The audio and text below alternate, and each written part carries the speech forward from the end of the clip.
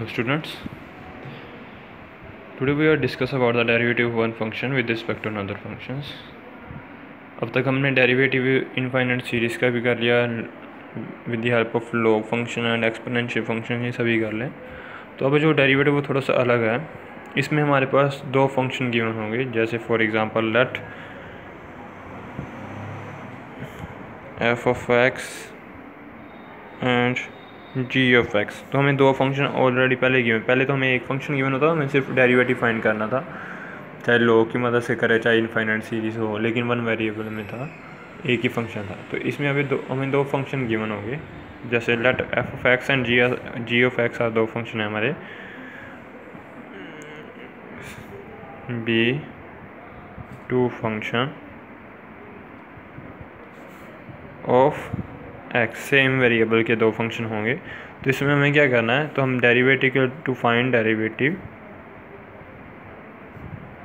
तो ऐसे फंक्शन का डेरिवेटिव फाइंड करने के लिए we put F of x equals to you and ji of x equals to we. तो हम एफ ऑफ एक्स को यू पुट कर दे करेंगे तो, और जी ऑफ एक्स को वी पुट कर सॉल्व करेंगे, उसके बाद उसका डेरिवेटिव। तो हमें जैसे एफ ऑफ एक्स का with respect to ji of x derivative निकालना, तो D you on D we बनेगा ना, ये यू लट किया, ये वी है, तो D you on D we, you का विद रिस्पेक्ट टू वी, ठीक है। तो वो हमारा किसके इक्वल होगा, D you upon D x, क्योंकि एक्स में वेरिएबल है, जो एफ ऑफ एक्स है वो एक्स का फंक्शन है, तो D you upon D x, you का एक्स के विद रिस्पेक्ट टू डेरिवेटिव करेंगे, और वी वो भी एक्स का, तो D we upon D x. तो ये D you upon D x we किसके इक्वल आ जाएगा हमारा, D you upon D x upon D we upon D x, ठीक है। तो लेट्स फर्स्ट एग्जांपल है, डिफ्रेंशिएट करना हमें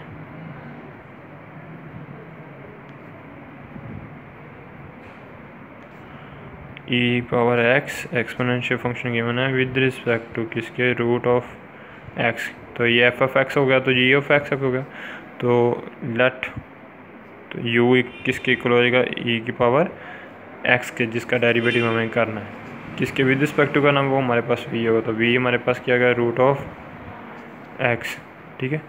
तो हम निकाल लेंगे, देन डेरिवेटिव क्या बनेगा, D you upon D x क्या बनेगा, एक्सपोनेंशियल फंक्शन का डेरिवेटिव सेम ई की पावर एक्स आ जाएगा, D we upon D x है, इसका डेरिवेटिव निकालेंगे, तो डेरिवेटिव का तो पावर को आगे ले जाता है, तो इसकी पावर 1/2 है ना, इसे ऐसे भी लिख सकते हैं, एक्स की पावर 1/2।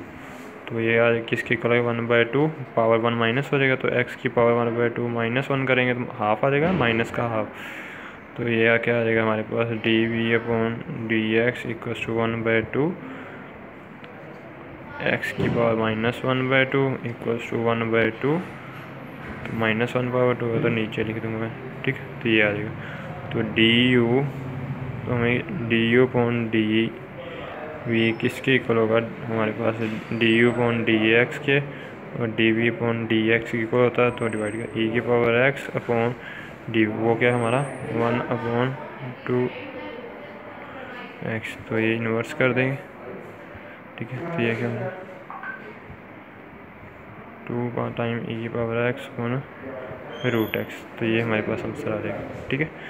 तो इजी है। तो जैसे नेक्स्ट एग्जांपल है हमारे पास सेकंड, उसमें हमें ये मैंने डिफ्रेंशिएट करना, हमें साइन स्क्वायर एक्स को विद रिस्पेक्ट टू ई की पावर कोस एक्स के साथ, तो let you equals to sine square x and we equals to ई की पावर कोस एक्स। तो D you upon D x sine square का डेरिवेटिव, तो 2 पहले इसे सोल्व कर लेंगे क्योंकि स्क्वायर में है, तो हाँ वैसे भी करना, तो ये साइन स्क्वायर का डेरिवेटिव हमारे पास होता 2 time sine x cos x आ जाएगा, तो बी का D we upon D x ई की पावर फंक्शन है, तो एक बार तो एक्सपोनेंशियल फंक्शन का डेरिवेटिव तो एक्सपोनेंशियल फंक्शन ही आ जाता है, ई की पावर कोस एक्स ठीक है। नेक्स्ट फिर ये एक्स का फंक्शन है, इसका डेरिवेटिव करेंगे तो कोस एक्स का डेरिवेटिव क्या आ जाएगा हमारे पास माइनस साइन एक्स। तो ये क्या आ जाएगा माइनस साइन एक्स, मैं आगे लिख रहा हूँ तो ई की पावर कोस एक्स वैसे लिख दिया लास्ट पे, ठीक है। तो D you upon D we किसके इक्वल है हमारा, D you upon D x के upon D we upon D x के। तो D you upon D x की है साइन एक्स, वो क्या 2 sine x cos x upon नीचे क्या है हमारे पास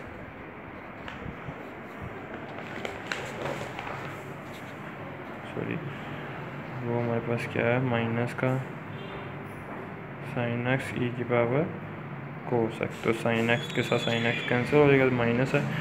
तो D you upon D we किसके इक्वल आ जाएगा हमारा 2 time minus 2 time cos x आ गया और नीचे क्या रह गया ई की पावर कोस एक्स, ठीक है। तो ये आंसर आ गया। तो जैसे एक और फंक्शन है, नेक्स्ट है थर्ड एग्जांपल है हमारे पास, उसमें हमें डेरिवेटिव करना है साइन इनवर्स एक्स का विद रिस्पेक्ट टू इसके करना tan इनवर्स एक्स के। तो late u equals to sine inverse x and v equals to tan inverse x, ठीक है।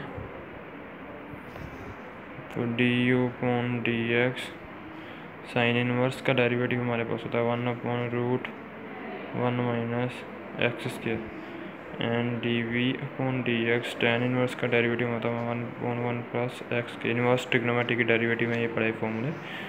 तो D you upon D we किसके को लगा हमारा 1 upon root 1 minus x square. वो नीचे अगर रेसिप्रोकल में तो मैं मल्टीप्लाई कर इन्वर्स कर लिख रहा हूँ अपॉन 1। तो ये क्या आ जाएगा 1 प्लस एक्स स्क्वायर अपॉन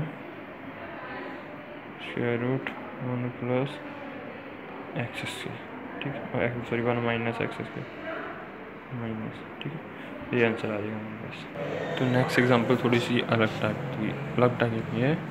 तो वो क्या है हमारे पास डिफ्रेंशिएट करना में tan इनवर्स ब्रैकेट है root of 1 plus x square minus 1 upon x, ठीक है। विद रिस्पेक्ट टू हमें किसके करना है tan इनवर्स एक्स। एक बार याद रखना जब हमारे पास रूट में एक्स या कोई भी वेरिएबल रूट में आ रहा है तो तब हम पुट करते हैं इसकी वैल्यू। तो इसकी वैल्यू कहाँ से निकालेंगे क्योंकि हमें इसे लेट करना है u, तो पहले तो वही कर लेंगे लेट u इक्वल्स टू क्या आ जाएगा हमारे पास tan inverse root 1 plus x square upon minus 1 upon x, ठीक है।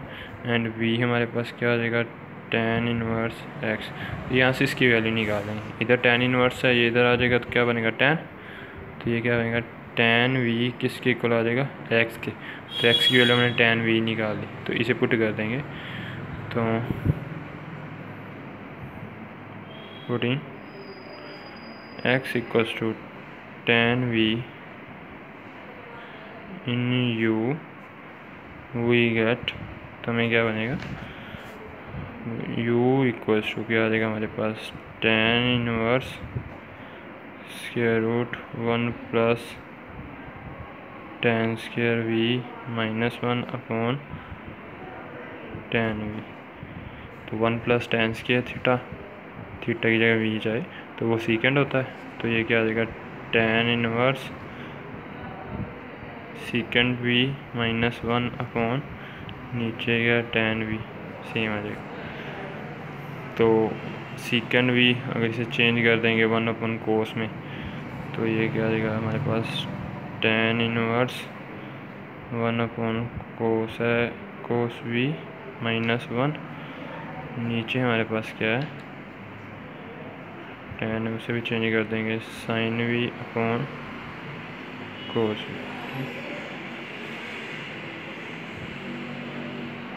तो tan इनवर्स एलसीएम लेंगे तो क्या आ जाएगा 1 माइनस कोस v अपॉन कोस v नीचे क्या है sign we by cos we, cos we के साथ कोस वी कैंसिल, क्या आ जाएगा हमारे पास tan इनवर्स। पहले सिंप्लीफाई कर लेना जितना हो रहा है, उसके बाद डेरिवेटिव करेंगे। तो ये साइन वी, तो 1 माइनस में हमने पता है 1 माइनस कोस थीटा क्या होता है, हाफ थीटा का फॉर्मूला पढ़ा ट्रिग्नोमेट्री में आपने, तो इसे क्या लिख देंगे हम 1 माइनस कोस वी है, तो वो हमारे पास आ जाएगा। माइनस में है तो साइन का थीटा होता है, तो प्लस में अगर यहाँ प्लस होता तो 2 कोस स्क्वायर आना, 2 साइन स्क्वायर थीटा हाफ हो जाएगा, v/2 आ जाएगा। तो नीचे भी ऊपर हाफ आ रहा है तो नीचे भी आपका साइन डबल थीटा का फॉर्मूला लगाएंगे, 2 टाइम्स साइन v/2 कोस v/2। फॉर्मूला लिख देता हूँ, बिकॉज साइन थीटा हमारे पास किसके होता है 2 टाइम्स साइन θ/2 के एंड कोस θ/2 के। वैसे अगर हमारे पास 1 माइनस कोस थीटा आ रहा है तो वो हमारे पास 2 टाइम साइन स्क्वायर θ/2 के इक्वल होता है। ये ट्रिग्नोमेट्री में फॉर्मूले पढ़े होंगे आपने +1 में, ठीक है। तो वही यूज़ किया, तो यहाँ पे 2 के साथ 2 कैंसिल हो रहा है, साइन स्क्वायर है यहाँ पे साइन है तो ये कैंसिल हो जाएगा एक, तो क्या बचेगा हमारे पास tan इनवर्स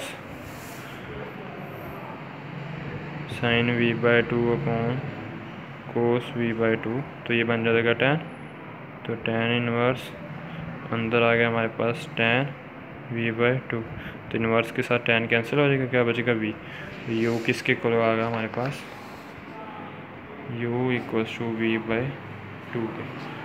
तो du अपॉन dx करेंगे तो क्या आ जाएगा डेरिवेटिव 1/2, ठीक है 1/2 आ जाएगा। विद रिस्पेक्ट टू v कर लेते हैं सीधे, क्योंकि यहाँ v में फंक्शन आ गया ना, तो v के साथ करेंगे डी वी, क्योंकि x तो वेरी रहा ही नहीं फंक्शन, v आ गया फंक्शन में तो u v का फंक्शन आ रहा है, ठीक है। तो इट मीन्स v के साथ कर देंगे सीधे D you upon D we, इसके इक्वल आ जाएगा हमारे पास 1/2 को, क्योंकि v का डेरिवेटिव 1 हो जाएगा तो 1/2 रह जाएगा, ठीक है। तो ये ऐसे सम होंगे ना रूट में, तो उसमें वैल्यू v से निकाला है, v से वैल्यू निकल आएगी x की, उसे वापस u में पुट कर देंगे तो हमारे पास सॉल्व हो जाएगा, ठीक है ओके। तो ये तो था हमारा derivative one function with respect to another, जो 10th H है आपकी एक्सरसाइज। तो ट्राई करना, अगर कोई प्रॉब्लम होती है तो अपने इंचार्ज को बोल देना, वो मुझे पर्सनली, चाहे मेरा पर्सनली नंबर ग्रुप में से लेकर मुझे पर्सनली बोल देना, तो मैं एक दिन नहीं तो क्लास, चाहे अगर क्लास नहीं लगानी तो क्लास की बजाय वैसे सोल्व करवा दूँ। Okay, thanks for watching.